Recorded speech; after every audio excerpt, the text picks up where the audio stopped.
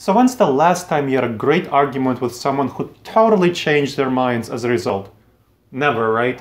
Well, that's because of what the research shows about arguments. They don't actually change people's minds. Newsflash, right? There's a much more effective strategy for actually getting people to change their minds, and it's summarized under the acronym EGRIP. 5 things. EGRIP. Emotions, goals, rapport, information, positive reinforcement. First, you figure out what are the people's emotions.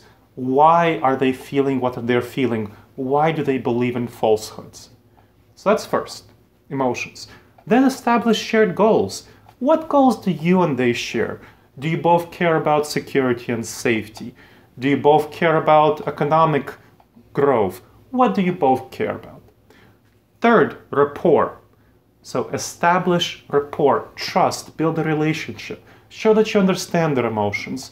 Talk about how your common shared goals will be undermined by falsehoods. Next, that's when you present the information. So that's great. This is the stage where you present information. That's stage 4, not stage 1. Don't present information at the beginning. So stage 4, that's where you show how false beliefs that they hold will undermine your shared goals that both of you share. So those will be undermined. And finally, 5, that's positive reinforcement, P, EGRIP. Give them positive reinforcement for changing their minds toward reality. And that's how you change people's minds.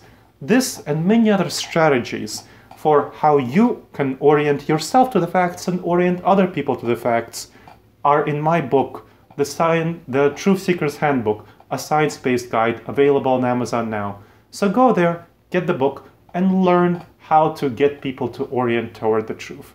Thank you very much.